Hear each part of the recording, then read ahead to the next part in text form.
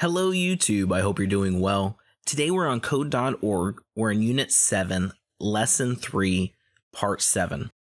It says we have taken our code for complimenting people and turned it into an app. It tells us to read the code. Complete the update screen function following the instructions in the comments of the code. When it works, the user should see a random greeting and compliment when their name is entered into the app and they click the compliment button. It then tells us to add comments to the random compliment function. Use the format shown below. We've kind of already looked at this in a previous lesson.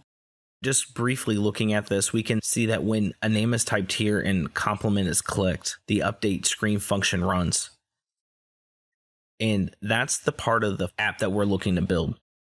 We need to pull in what's going on in the random greeting function and in the random compliment function. So let's go ahead and take a look at what's going on here. The first thing that we need to do is go ahead and grab the name that's input into the app. So we're going to go to the variables part of the toolbox and we're going to create a local variable. We're going to need to call this name.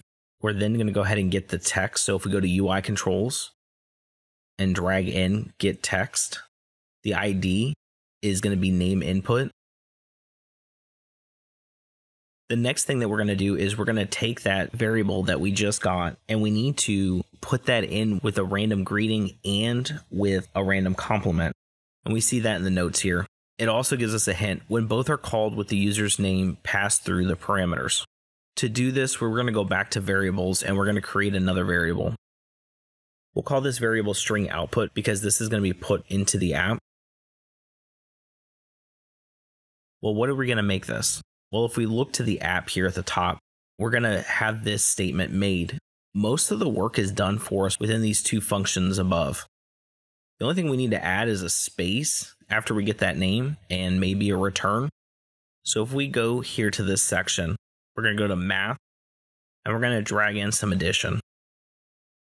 We're going to use this to concatenate our list. And I'm going to end up removing these parentheses at the end. Within this, we want to go to our functions and we're going to drag in our two function calls. Let me go and click show text to get rid of those parentheses so it doesn't mess us up.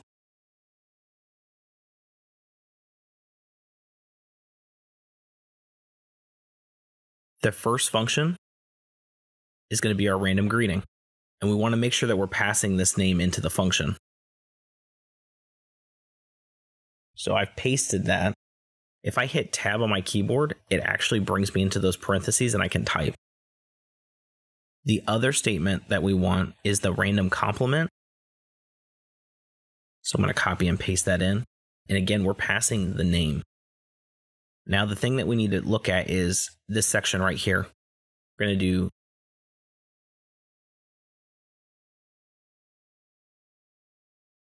I'm just going to add a return so it separates the two lines.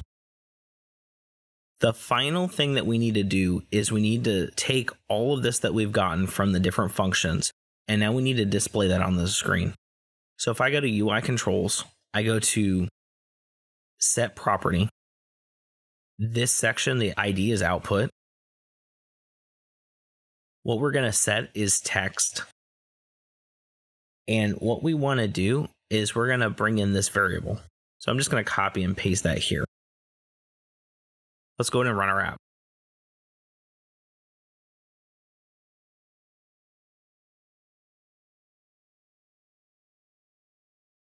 So when I put that in, it took my name and it brought it into the app. We see a greeting and we see a compliment. I added a return there. Maybe a space would have been better just because of the font size here. It kind of pushed some things down. The final thing that you want to do as you are closing out this app is using these guided comments to comment out the random compliment function. I'm not going to actually do that in this video. I'm going to have you do that just so that you can practice explaining out how the code works.